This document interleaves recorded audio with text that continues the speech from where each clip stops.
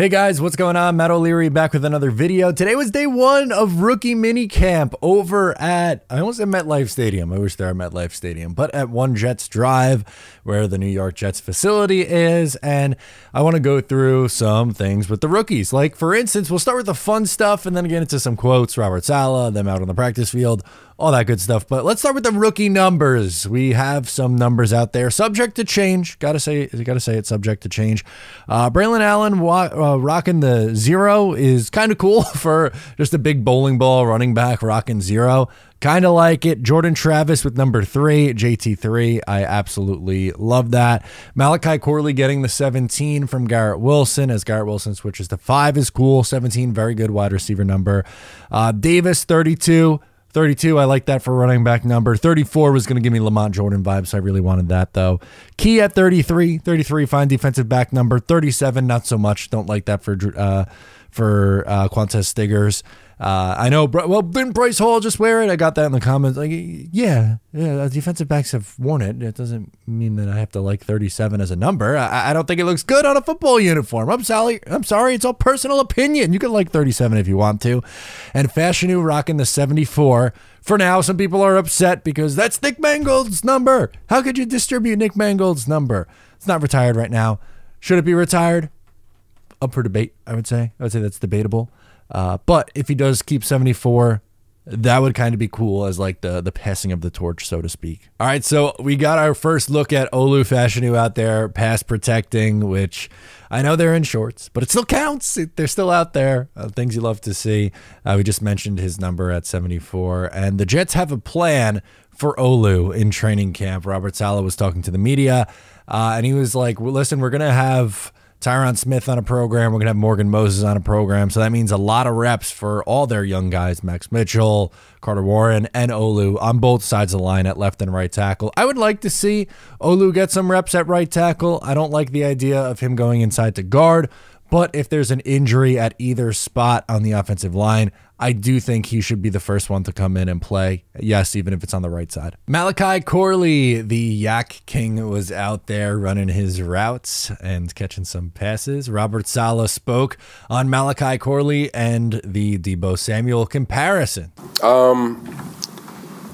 Sure, you know, for sure. Watching how that kind of evolved, and obviously Kyle is extremely creative in that regard in terms of getting Deebo the ball, and so there's a lot of tape out there. There's tape of a lot of receivers from a lot of different football teams, and just finding ways to get them the ball in those non-conventional ways. But the good thing is, and what's been fun over this offseason is the system is capable of doing anything we want it to do. It's just a matter of putting words to it and making it happen.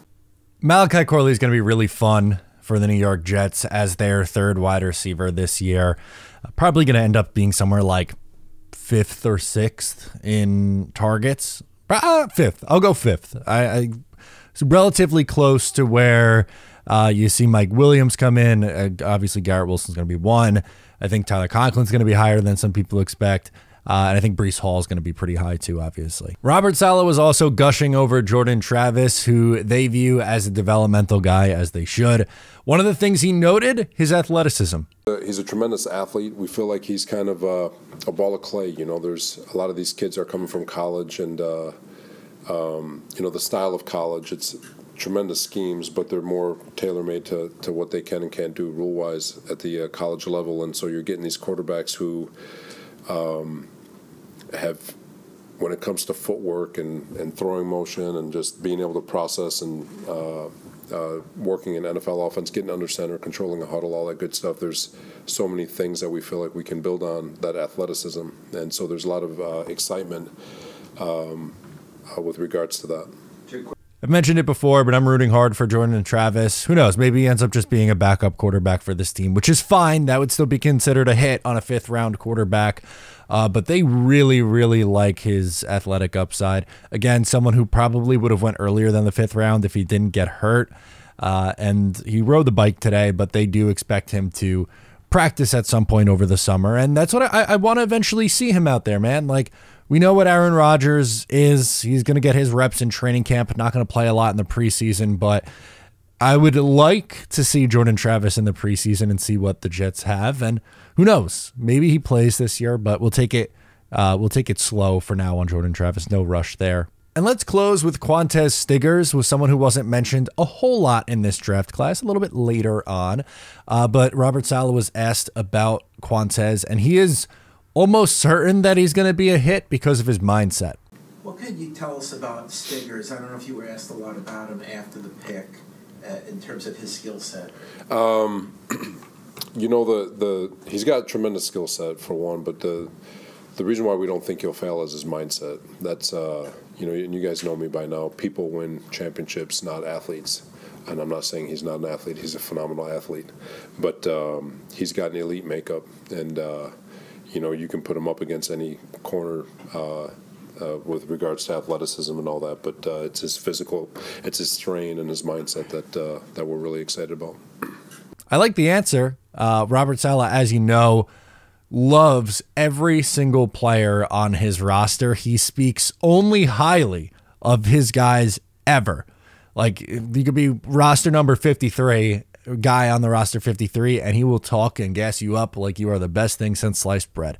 And as a player, I think you got to love that. It's got to give you confidence as a player that your coach believes in you and says that publicly and all that good stuff. So I'm not knocking Robert Saleh for that logic or like doing it that way. I'm really not.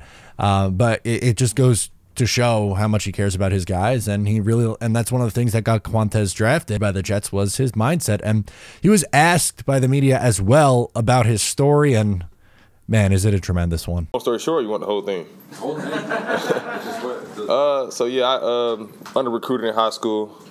Kind of like a smaller kid that went to a smaller high school in the city.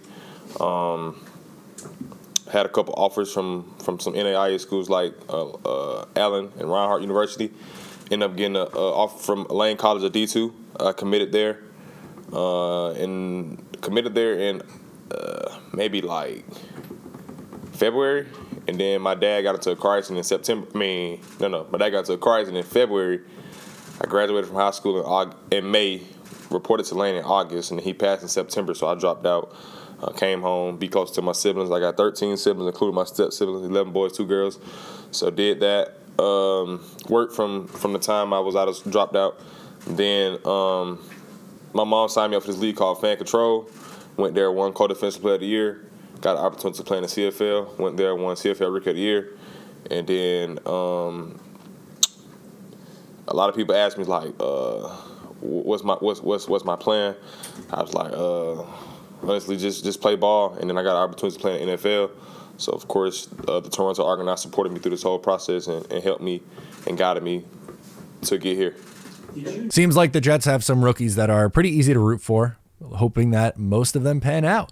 It'd be awesome if they get another really deep class here. Let me know your thoughts down below in the comments. I am Matt O'Leary. I'll catch you guys next time.